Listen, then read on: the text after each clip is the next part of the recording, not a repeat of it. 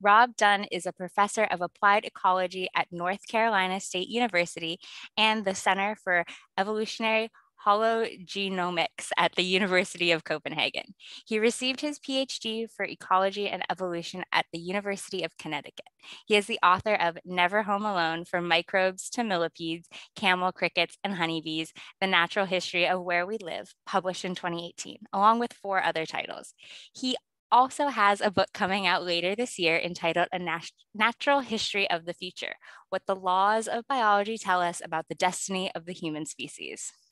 The book, Delicious, The Evolution of Flavor and How It Made Us Human, co-authored with Monica Sanchez, is the subject of tonight's talk. Please join me in welcoming Rob Dunn. Thank you so much, Megan. It's really a pleasure to be here. And I am really looking forward to this evening. It's 1:30 a.m. for me, or it's 2 a.m. now. And so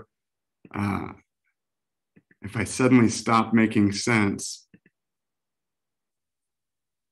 I apologize, but I should be good.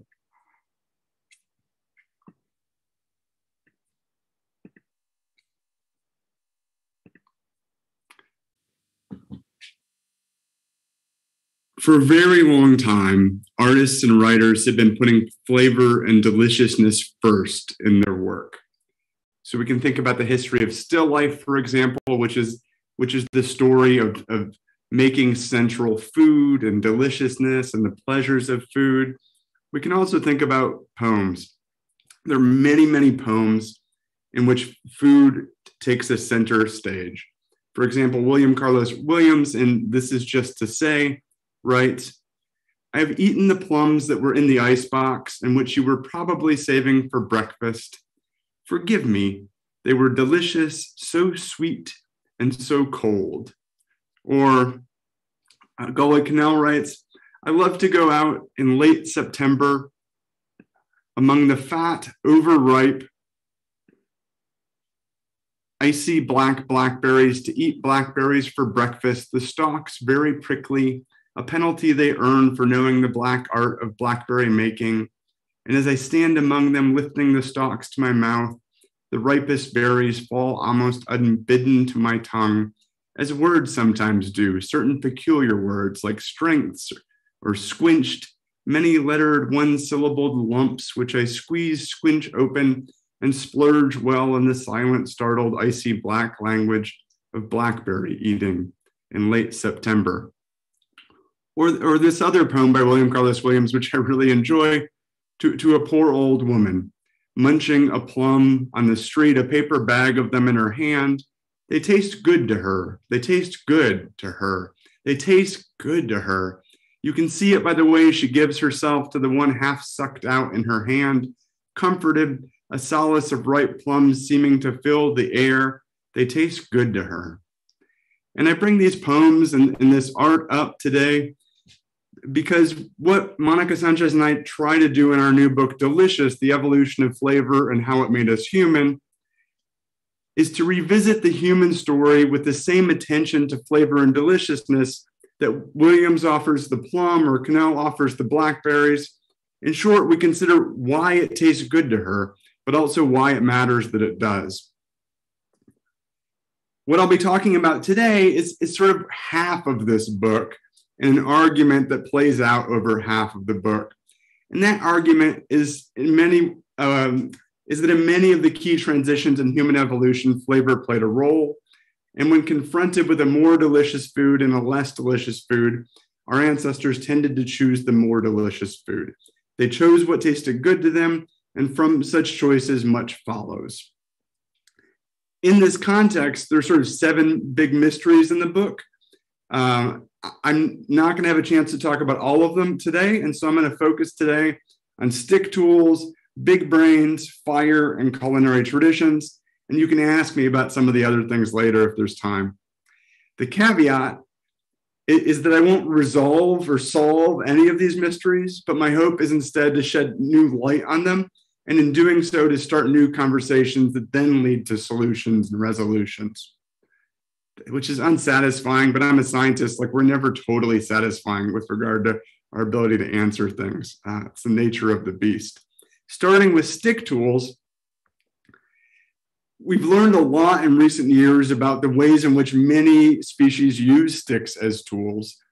And one of the things that allows us to do is also to think about how our ancestors might have used stick tools. And some of what we've learned in recent years has been because of things like this. This is a camera trap. And scientists have been able to put these camera traps out in the forest and sort of see tool use in nature that could never be documented before, because it was happening, for example, in populations that humans couldn't get close to, of chimpanzees. And one of the most amazing projects in this regard is a project led by this team at the Max Planck Institute in Leipzig, and it's the Pan-African program. And it's a project where they put out camera traps across Africa and around populations of chimpanzees, and then videoed what was happening at those camera traps when the chimpanzees and other animals were moving. And you can actually help with this project. If you go to chimpanzee, you can help go through these videos. And what's amazing about the videos is sometimes you see an elephant, sometimes you see a gorilla, and sometimes you see a totally new kind of tool use that as you're working with the project, you're the first one ever to see. And so it's really very exciting. And to give you a flavor of the kind of things that are being seen, I want to show you a video that includes examples of stick and stone tool use as documented by this project. And so what you're going to see are sort of very brief vignettes of chimpanzees doing different amazing things with tools that they've fashioned. And it's mostly as tools. There's one little brief snippet where you're going to see a chimpanzee throwing rocks into a tree. This happens in multiple chimpanzee populations. Nobody really has any idea why they do it. It's a mystery we can talk about later. It's certainly not about flavor, so it's not our mystery for the day. But here we go. So I'm just going to let you watch for a second, and I'll be quiet while you do.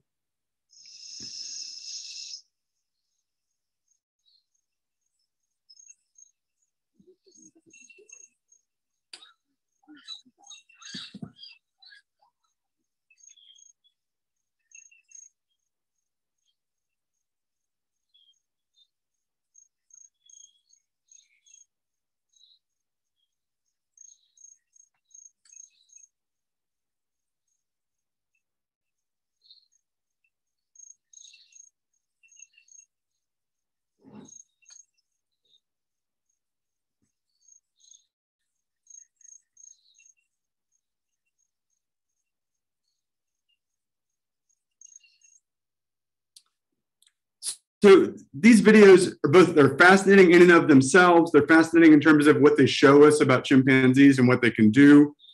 But they also present a mystery, and the mystery is, why are the chimpanzees using all these tools when other species that don't necessarily? And they present us with that mystery also in the context of our own ancestry. And to explain that a little bit, I'm going to show a slide that gives some context into our relationship with chimpanzees and other living species of our relatives. And so what this shows are chimpanzees, and bonobos, which are species of the genus Pan, gorillas, orangutans, and gibbons. And this is a family tree. And so we're most closely related to chimpanzees here, less closely related to gorillas, and so on. And this then on this axis shows a measure of time. How long ago did our common ancestor live? And what we know in the context of this family tree is that all of these species use stick tools at least sometimes. What we also know is that chimpanzees and our own species, we use stick tools very often. And so what we can infer is that it's probably pretty likely that our common ancestor with chimpanzees also used tools pretty often. And so if we're interested in the mystery of why species use tools in these ways, it's also a mystery that relates to our own ancestors and why they might have used tools in these ways. And one of the ways we can think about these kinds of tool use in our ancestors is to actually find those tools. And so, for example, these are bone tools, not stick tools, but they're very similar to stick tools. And it's now well supported that these tools, which are from 1.2 to 2 million years ago, were used to get termites out of termite mounds. And so they were used in exactly the same way that chimpanzees now use tools to get termites out of termite mounds. But the trick with studying tools like this as a window into that early tool use is there aren't many of them. for obvious reasons, stick tools break down over time. They disappear. And so we just have very narrow windows into that past. And in this context, chimpanzees are actually really interesting to study, both for their own right and to understand ourselves, because they provide us much more context into how our ancestors might have used tools. And they can help us think about the question, why did our ancestors innovate stick tools? And so to the extent that there's a standard answer to this question, it's that they use stick tools to get more calories, to feed their ever larger brains that require lots of energy. In short, they optimized. Now, this is always, to me, a kind of dissatisfying answer because it sort of assumes that chimpanzees and our ancestors are like robots. They go out into the environment and they choose things perfectly, which has various problems. One of which is it assumes they're always doing the right thing and that they want to do the right thing. And the other is that somehow they can measure exactly what they need to do. I think both Monica and I think in arguing this book that it's far more likely that the proximate cue that chimpanzees and our ancestors used to think about the use of tools is not optimization, but deliciousness. And we began to wonder as we were writing the book, if maybe what was going on was that our ancestors used stick tools to get more tasty foods, and then those foods happen to have more calories. This is a subtle difference, but it turns out to have all sorts of consequences, and it's kind of fun to explore. Just as some quick background to make sense of what I'm about to tell you, I need to give you some terminology that relates to words we use all the time, but we don't use them in quite the same way that scientists necessarily use them. And so first, taste. When I use the word taste, I mean to refer just to the sensations that are experienced on the tongue via taste receptors. And so it's sweet, it's sour, it's salty, it's umami. Mouthfeel, on the other hand, which is a real word, it's a weird word, but it's the sense of touch in the mouth. And so when you eat an avocado and there's that kind of smooth, wonderful feel, that's mouthfeel. It's the texture, and in and of itself, it can be pleasing. And then there are retronasal aromas, and this is the sense of smell as perceived in the mouth. And so when you eat something, you close your mouth, you're chewing, the aroma molecules of that food item go up the back of your mouth and into the back of your nose, and you smell them. That's a retronasal aroma. Chemesthesis, I won't talk about it today, but it's interesting to know, is a totally different sense, and it relates to spicy chilies, cool mints. These all do a totally different chemical thing in our mouth. It's really quite intriguing. And then flavor is all of these things together. Flavor is this sort of summary experience. It's not one sense, but it's the entirety. You know, it's you stand before the art of the food and what it is that you perceive. With regard to tool use, our thinking is that taste is actually maybe the most important thing.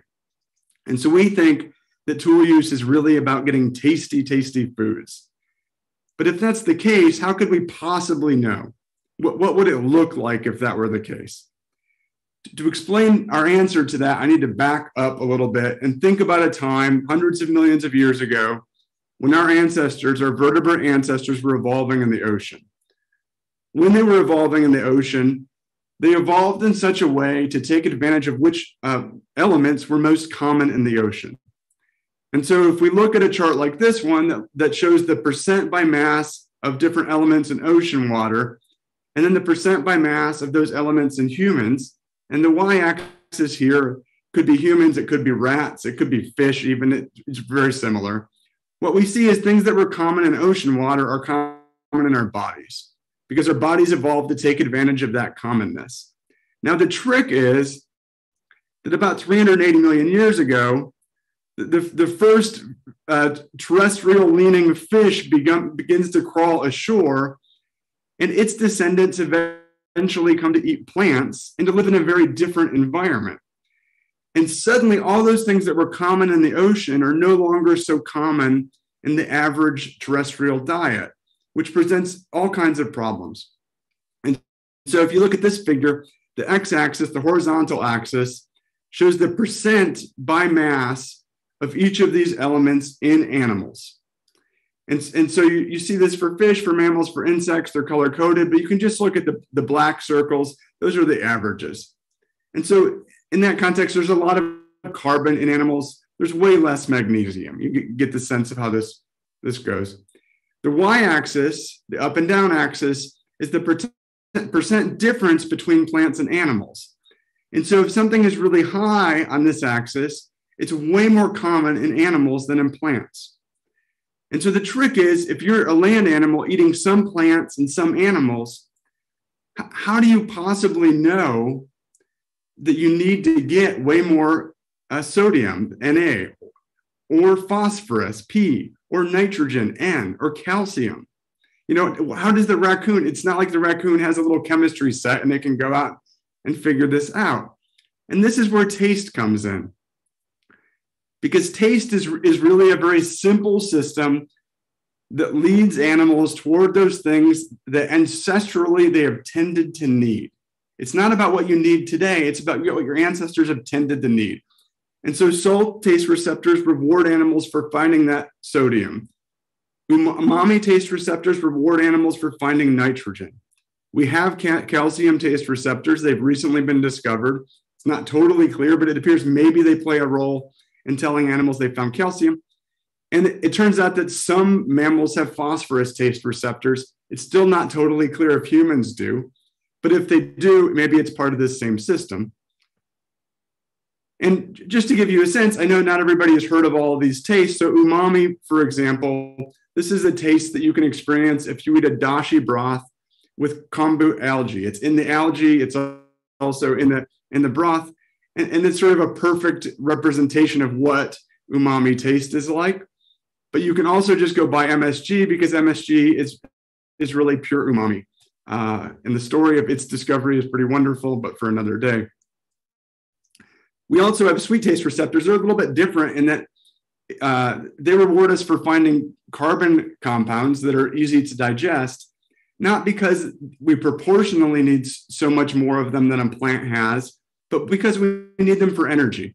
And so our sweet taste receptors keep telling us, go find more sugar. We have to run your expensive brain. Go find more sugar. And then we have bitter taste receptors, which are the stick in this carrot and stick system. They're a little bit different in that there are actually in humans 25 different taste receptor types, but they're all wired to a single perception. So each type of receptor detects a particular compound. And so that TAS2R38, it detects compounds in brassica plants like Brussels sprouts. And so it's what leads people to detect them as bitter. But there's just one bitter sensation. So bitter hops, bitter Brussels sprouts, it is the same taste. That we experience them as different is because of aroma and how that plays into this story. But if tool use is about taste, what we would then expect is that the foods chimpanzees get with tools should be tastier than those that are otherwise available. But how can we know? We can't really ask the chimpanzees. I mean, there are ways of doing it, but it is tricky. Fortunately, many of our taste receptors are actually quite similar to those of chimpanzees. And so our sweet taste receptors, sour, salt, and umami appear to be either the same or really quite similar to those of chimpanzees. And so when we experience those taste sensations, they likely do too, and vice versa. Bitter, on the other hand, is quite different. And so if we experience something as bitter, a chimpanzee might not, and vice versa. But this is really useful because it means that if a primatologist went around and tasted the foods that chimpanzees eat, it would probably be a pretty good representation of what those same foods taste like chimpanzees. But who would do this? It turns out actually lots of people. It's a very popular primatologist hobby. And the sort of king of this endeavor was Toshisada Nishida, an amazing primatologist who worked at Mahale Mountain National Park, just south of Gombe, where Jane Goodall worked, and started his work there just after Jane Goodall, and became interested very early in what the chimpanzees were eating. And so he went around, followed the chimpanzees, and every time they ate something, he ate it too. And so he provides us with this sort of, critic's view of the daily menu of the chimpanzee. And now remember that if they have something that we perceive as bitter that they eat, we don't know if it's bitter to them. So that doesn't tell us very much. Let's get rid of that. But otherwise, what he found is that some of the things that the chimpanzees were eating were insipid, which is to say they were bland. Some of the things we eat are bland too. Interesting, but not so dissimilar. Some were astringent. Astringency is not a taste, but instead it results from when you have tannins in your mouth and they dry up your saliva. And so if you, some wines are astringent, and that kind of puckering, lots of these fruits had. Some were sour, some were sweet and sour, and a lot were sweet. And so superficially, not too bad in terms of taste. And of these, the sweetest fruits were the most preferred, both by Nishida and the chimpanzees. And yet, to Nishida, even the sweets weren't very sweet.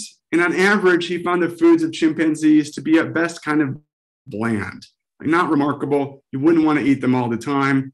And other chimpanzee primatologists who've done the same thing have concluded the same thing. On the other hand, if we look at the foods that chimpanzees eat with stick tools and stone tools, they include foods that humans also love. So humans around the world love chromatogaster ants. They're sour, they have a nice mouthfeel. Chimpanzees do too. Humans love algae. It has umami tastes. Chimpanzees do too, or at least some populations. Humans love honey. Honey is far sweeter than anything else in the diet. Chimpanzees do too. Humans like fatty termites. Chimpanzees do too. And humans like to eat mammals. And at least some populations of chimpanzees do too. And so this is in line with what we might expect if what these foods are offering to chimpanzees are better taste than they otherwise might get. But if taste is the guide rather than optimization, we might expect modern apes to sometimes eat things that taste good but are not good for them. And so are they making mistakes that like the mistakes that we make? Does this happen? And people haven't looked for this very much, but when they have looked, they find it. And so, for example, this map shows sites at which chimpanzees use sticks to eat ants. It's very, very common. But recent research has found no nutritional benefit to eating the ants. It may be that there is one, but nobody's been able to sort it out yet. They're very hard to digest. And so the going conclusion is that they're just snacks. And so the only reason to eat them is they taste good. And so this seems as though it falls into that category. Another example is Victoria Etienne has done some really amazing work in the Longo forest in Gabon, where she studies chimpanzees that make tools to pound a hole in the ground to get to ground nesting bees that nest as deep as 6 feet below the ground. And so she watched chimpanzees for a long time using camera traps. So she watched cameras watching chimpanzees to see how they get into these nests and how long it takes.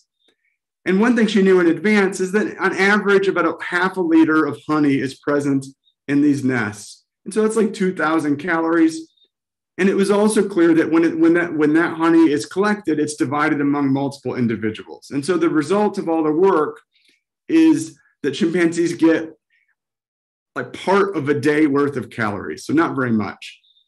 But what Victoria found is that the chimpanzees would take weeks, months, and apparently in some cases even years of pounding into these nests to get to the honey, which is to say they expend far more energy getting to the honey than they get back. And why do they do that? Because it's delicious, or it's tasty at the very least. Another example, Maureen McCarthy and Jack Lester have worked a lot on this Budongo-Bugama corridor in Uganda, studying chimpanzees both in forests and sort of at the edge of forests in these habitats that are somewhat agricultural. And what they've seen is that in these areas, even when there's enough forests, some of the chimpanzee populations move into the sugarcane and just spend all day eating sugarcane and more sugarcane and more sugarcane. And then when that's done, they go eat some jackfruits. And Maureen and Jack have concluded it's very unlikely that this much sugar is good for the chimpanzees, but that it's tasty. And so this also looks like a kind of mistake due to this pursuit of taste and more broadly flavor. But the most amazing example in this regard relates to this fruit, which when it's ripe is bright red. It looks like a very sweet fruit. And if you were to taste it, to humans, this fruit tastes sweet. And it's loved by nearly all African primates, including humans. But the trick about this fruit is it does not have sugar. Instead, or very little sugar, it has a protein called brazaine. And that protein, so if you look at the top here, that's a sugar taste receptor. And it has this kind of cup.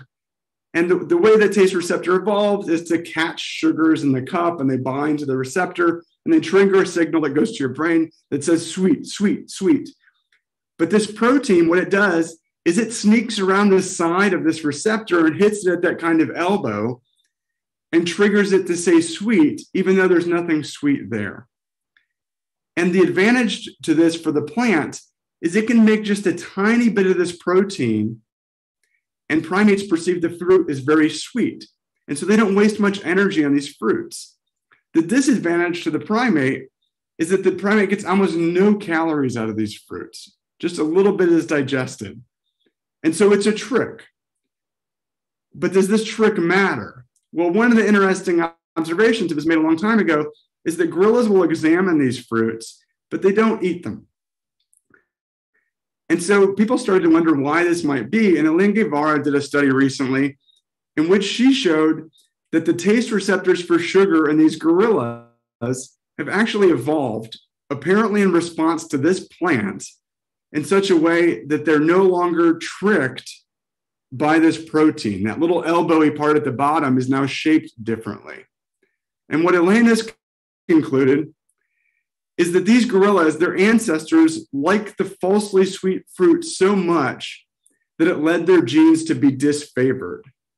And so imagine a gorilla just sitting by these fruits, eating them all day, indulging the pleasures of their tastes to the extent that it was a cost to its well-being. And that looks like what happened. And then, of course, if we're thinking about examples of primates whose taste buds lead them astray, we have our own daily examples. And so this is the first mystery for today. And we talk about this and all the other mysteries more in the book. The second mystery relates to big brains. This is another view of our family tree. In this one, I include not just our living relatives, but also some of our extinct relatives. There are many more. We now have a lot of relatives, thanks to a lot of paleoanthropological work recently. And this shows the same kind of thing. It shows here we are, Homo sapiens up at the top, here Neanderthals, Homo erectus here. And so you can see our relations, and so you can see the timeline of our splits from these are our relatives. But what I want to talk about now is that these species up in the top all have really big brains. And this has fascinated evolutionary biologists for a long time. It's one of these self-reflective things that because we're human, because we have big brains, we're interested in what leads to big brains. If frogs did all this science, it would all be about like, how do you get really good hopping legs? But because it's us, it's all about big brains.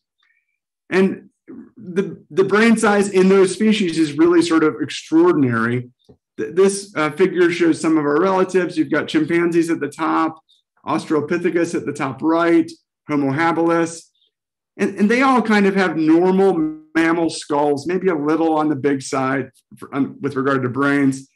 But if you line them up with a fox and a wolf and a monkey of some kind, they wouldn't look weird. But then you look at these skulls for Homo erectus, Homo sapiens, and Neanderthals, and there's like a grotesque cranial bulbousness. Our heads are weird. And so this is what people have long wanted to explain, this weirdness. How does it arrive?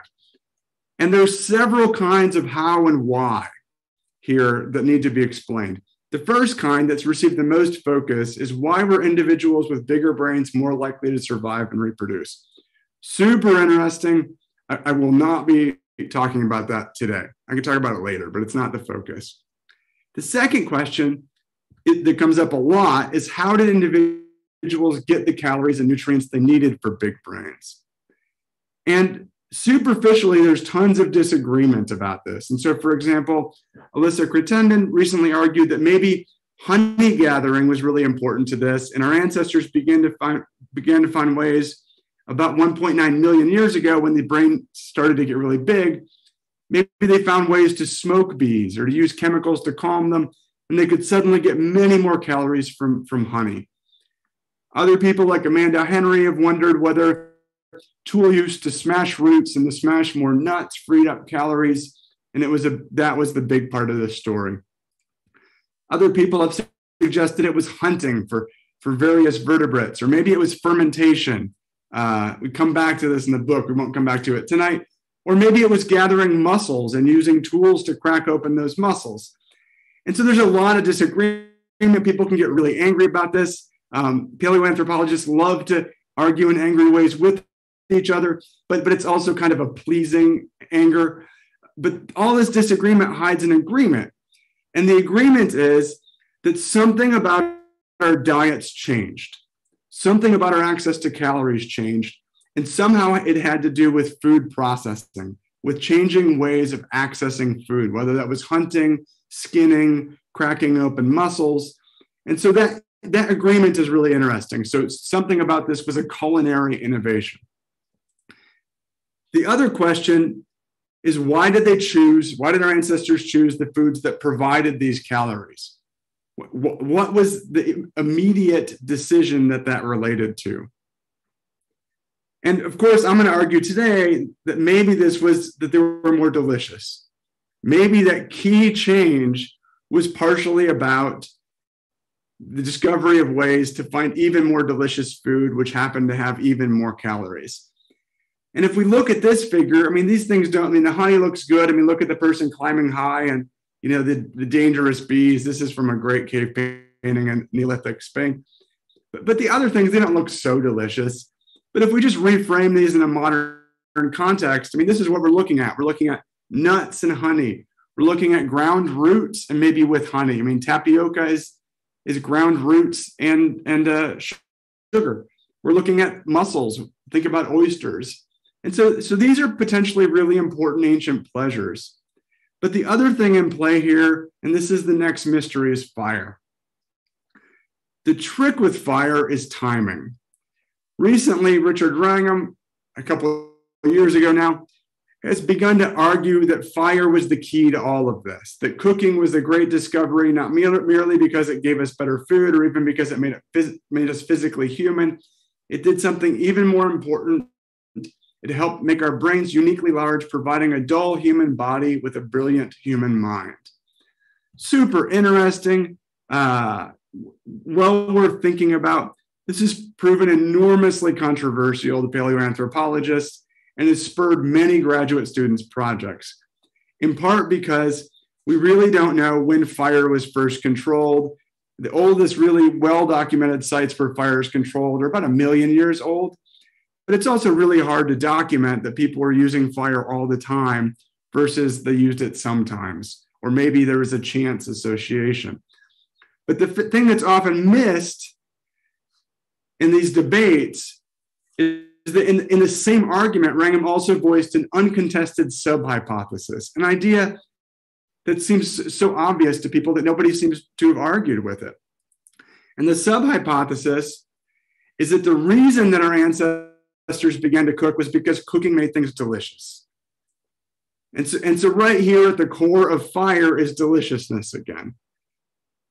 And this seems to be true. We know that humans prefer cooked food, a cooked sweet potato versus a raw sweet potato. We want the cooked sweet potato.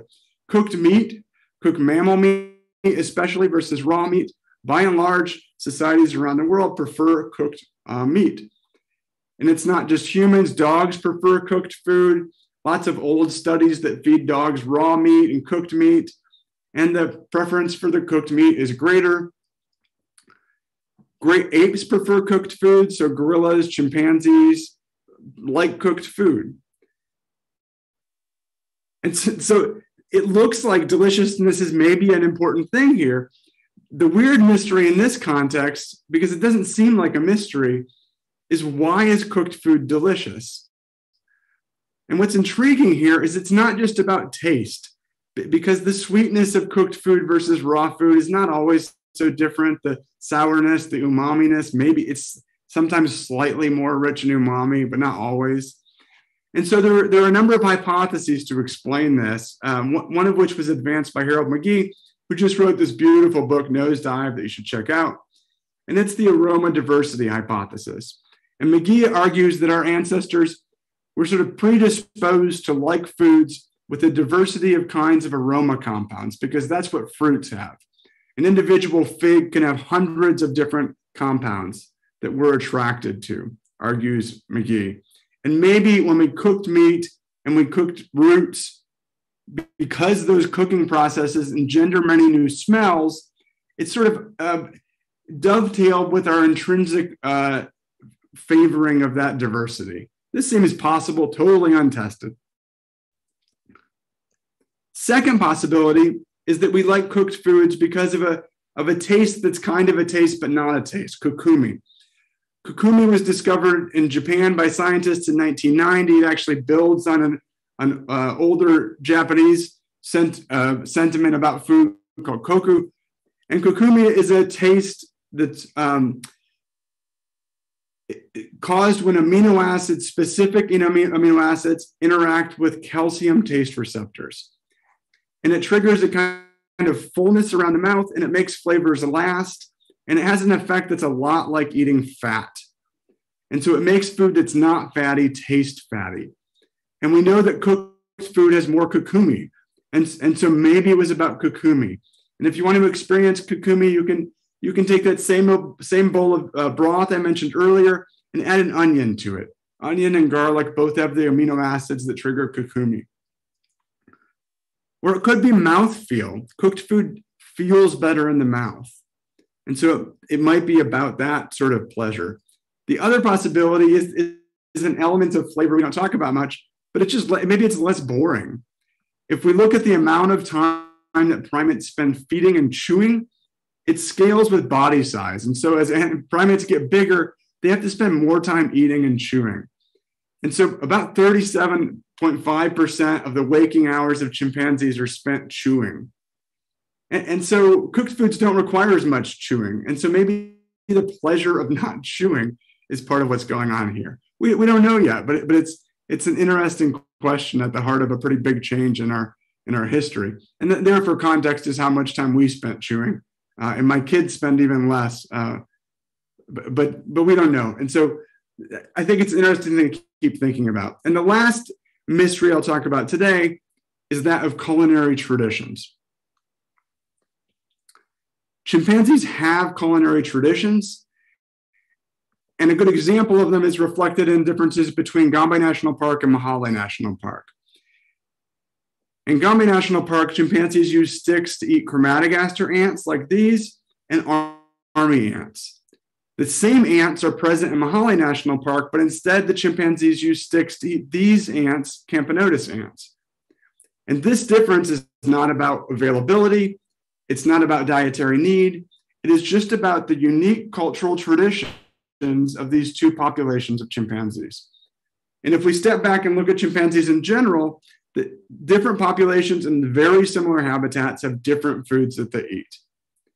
And so this is really interesting in thinking about our own ancestors, because those traditions allow in populations lasting cultural adaptation to new environments. And so imagine you move into a new place. If you can build a new tradition, you can help to eat the right things in that place. And these traditions also lead different populations to eat different foods in similar environments. And so it really helps to engender a kind of culinary diversity, which would become especially important as our ancestors began to move around the world. But the trick with all of this is that we need to know, how does it happen? How does a chimpanzee population begin to like one ant versus the other? And the good news is we actually know a lot about this, and it relates to olfaction. So olfaction, there are two types. Orthonasal olfaction, that's what the dog's doing here. You sniff the outside world through your nose, and it comes in through your nose. We also have retronasal olfaction. It happens from the mouth going up into the back of the nose. if we compare dogs and humans, dogs' noses and heads really feature orthonasal olfaction. They smell the world nose first. The shape of our head actually features retronasal olfaction. And so we argue in the book that humans are probably the species that most depends on retronasal olfaction. We are a species that features flavors. And the really interesting thing about this is that this then feeds into a massive kind of library in our brain. Olfaction, we tend to regard it as not very important, but in truth, it's actually probably our most important sense in a lot of ways. Because each time we smell something, it gets a kind of card catalog card in our brain. And so a card catalog is what helped us before we had computers to find books in the library. So you would have card catalogs sorted by author, you'd have some sorted by title, and you'd have them sorted by subject. And so you could flip through them and find what you wanted. Our brains are the same way with smells, but it's a little bit different. Each time we smell something, that experience receives two card catalog cards, in essence. One card is associated with something like the title of the experience, a story recorded as a memory. I was eating cheese with my friend and so on. The second card records the subject, cheese. The more different experiences accumulate in a particular subject, the more finely the subject cards are divided. Also, the less random the connections among subjects become. Cheese has become divided into hard and soft cheeses. Then soft cheeses become divided into blue cheeses, and for example, washed rind cheeses, and so on. But there's something else. Each experience is assigned a level of pleasurableness. This is different from the card catalog. But imagine you went to the card catalog, and every time you liked a book, you put a sticky note on it. And if you hated a book, you put a different color sticky note. That's what happens in our brains. And so each experience is assigned a level of pleasurableness such that smells that are always associated with pleasurable experiences become good smells, and smells associated with bad experiences become bad smells. In essence, it's like a review of the book. And what's amazing is neuroscientists think that there are no intrinsically good or bad aromas, that we have to learn them all. And so in our lifetime, we categorize the entire aroma world. And so this is really our great library, because it allows us to go out in the world and learn things, remember them, record them, categorize them, and then respond to them immediately the next time we encounter them. This great library of the interface between our brains and our noses. And what's really cool is that this isn't something that just happens later in life. It actually begins in utero. And so a pregnant mother, what she eats is actually being experienced, those aromas, by the fetus. And so lots of experiments have now been done on this, that basically any aromas that the mother is experiencing in her food, the baby learns are good. And so in utero aroma is a good aroma. And so one classic experiment on this, two groups of mothers, one ate lots of anise while pregnant, the other did not. And then when the babies were born at 3 hours, they were given a Q-tip with anise aroma on it, and then a Q-tip with nothing on it. And then the scientists who did this, Benoit Shaw, looked at how often the babies given the anise aroma licked their lips, which is a sign of pleasure. It's been well documented, sign of pleasure and interest in feeding. And the babies whose moms ate anise licked their lips far more often. The babies whose moms did not eat anise, there was no difference relative to the control with nothing on it. Similarly, the babies whose moms did not eat anise, those babies were far more likely to do this face, which obviously indicates displeasure. And so these babies were born having learned what to love. Their mother taught them, even if she didn't mean to. And it's since been shown this is true for garlic, it's true for fermented fish, it's true for vegetables, it's even true for blue cheese. And so this is this amazingly powerful thing where aroma and the learning system associated with it allows culinary traditions that helped our ancestors to learn about each new place. They would also come to shape the foods that our ancestors would come to create anew using new kinds of tools in each place. And so this then leads into the other things we consider in the book that reflect this diversification of foods as people move around the world. And we also talk about food sharing and weird fruits and spicing and the history of cheese. And I won't be able to get to it tonight, but please ask questions if you have them. And in conclusion, that's the end of the mysteries for today. I don't imagine that Monica and I have resolved any of them fully. That's not our goal. But we do hope that you see the ways in which considering flavor shines a new light on these mysteries. And all of the stories I've told today are considered in more detail in the book. So thank you very much. And I think we'll now switch to some questions. We'll have a little drink of something. Hey, yeah. Olivia. Thank you so much. So we had a couple questions from the audience, but you answered them as you went through your presentation. So covered a lot there. I'm mostly interested in some of the questions around what you think about these things, your personal, maybe non-science hat opinion. Maybe an easy one to start with is what's your favorite food that you think is, has no nutritional value? Like what's the thing you would go to if you could eat it and it didn't matter? Oh, I don't know why it came to me right then, but so, stinky tofu, I think is an amazing. So I think from spending so much time thinking about the complexities of food, I became really interested in foods that have these complexities that like involve learning and complex microbes. And so there are a whole bunch of kinds of fermented tofu that are actually very similar to some of the washed rind cheeses. And so I find them both like amazing and delicious, but also intellectually, they're kind of sublime because two totally different cultures converged on a very similar kind of food. And so that's the one that comes to mind right now. That's a weird answer, but it's also 2:40 in the morning. So yeah. So another thing that we don't have to get too deep into it, but that did come up is using something like bitterness as an example. Can you just talk briefly about the role of avoiding foods? And if that came up a lot, and what that has to do, whether it has to do with evolution or socialization or just things like bitterness and other things we don't like. Yeah, that's a great question. So bitterness evolves to warn us away from foods. It's kind of a dance with plants. So plants evolve toxins, and we evolve bitter taste to stop eating that plant.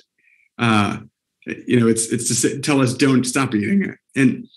And so bitter is really this response. As humans, we've figured out how to make some things that are bitter and that were dangerous, no longer dangerous. And so hops, if you ate too much hops, it would be dangerous.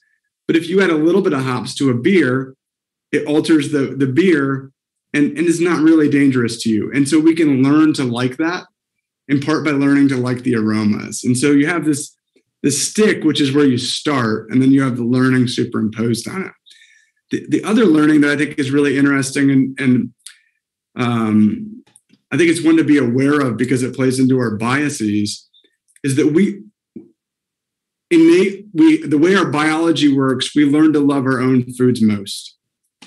And that can be beautiful, to love your familial foods, but we also very often learn to dislike other foods. And so this then leads cultures, when they interact, often to have these disgust responses at these interfaces of cultures into which power dynamics often play. And so many Native American foods were fermented in very different kinds of fermentation from those associated with Western Europe, Southwestern Europe. And so Western Europeans in confronting these foods really stigmatized them, so that a lot of traditional North American fermented foods stopped being made. And there was a stigma to, for example, fermenting a lot of mammal meats.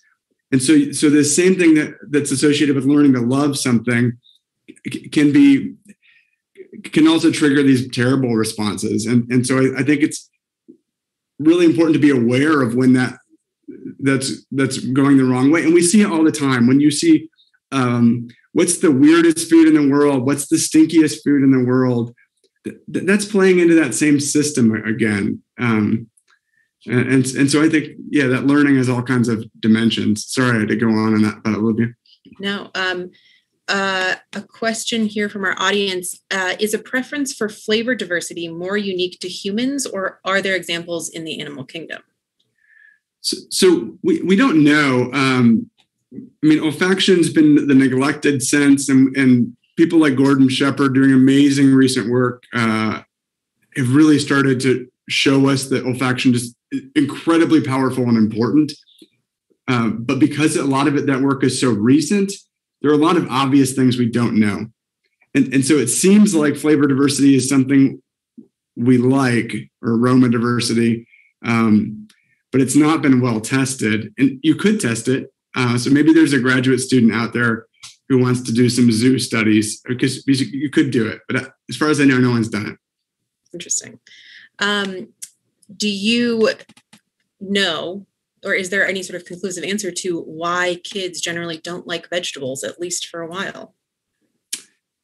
Yeah, so bitter tastes are very strong in kids where they've been well studied. And so one argument that's made is that young kids should be there should be more of a warning system for kids.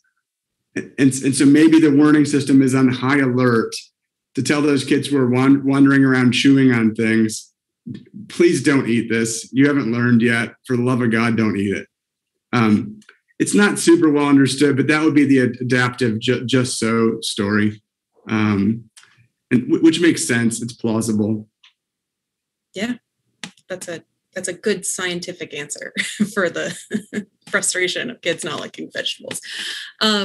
Well, I'll just leave it with one more sort of open-ended question.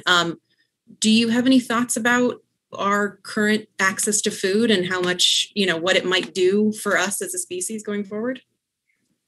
Yeah, I mean, lots of thoughts. Maybe a simple thought that relates to the talk is that the food industry is like the fruit that tricks our taste receptors. And the food industry has figured out amazingly clever ways to provide foods that don't give us very much, but lead us to want more. And on the other hand, food complexity and food richness and appreciating aromas and all of these things, it seems whimsical and frivolous and like a luxurious, affluent thing to do. But I think if we're serious about nutrition and local foods and valuing nutritious foods, that learning to value these other dimensions of the foods is actually very much in line with beginning to eat more nutritiously as well, and beginning to eat as part of more sustainable food systems. And so, on the one hand, what could be less important than thinking about our ancestors and how pleased they were? On the other hand, I think it relates very much to the decisions we make every day. Mm-hmm. One other question that's come in is just a question about how we know what's poisonous. Is that something you address in the book at all? Yeah, we do. So in the context of spices, so spices are interesting because they're all of the things we feature as spices. Those dominant aromas are meant to warn us, and their bitterness is also meant to warn us, and yet we've embraced them. And so there's kind of a tension between their danger and how we use them. And that's really interesting. And it's relatively late. The oldest documented spice use is like 12,000 years ago, which from paleoanthropological perspective is like yesterday. And so it's something we started, at least as we understand it now, to do relatively late. And so that dance, I think, is an interesting way to think about those dangers. And of course, our taste receptors don't evolve very quickly. And so when we move into a new habitat, sometimes there are poisonous plants that we didn't evolve with. And so our taste receptors don't tell us they're bitter. And so we can also get tricked in that way too. Interesting. I would encourage everyone watching, if you want to dive into this further, pick up a copy of the book. You can buy it through our bookstore partner, Elliott Bay Books. There is a link in the chat, and I'll drop another one here at the end. And thank you so much for staying up so late and being with us here. And on behalf of Town Hall, thank you all and have a good night. Thank you so much. And donate to Town Hall. It's a wonderful program. Donate lots and lots. Thank you all. Thank you.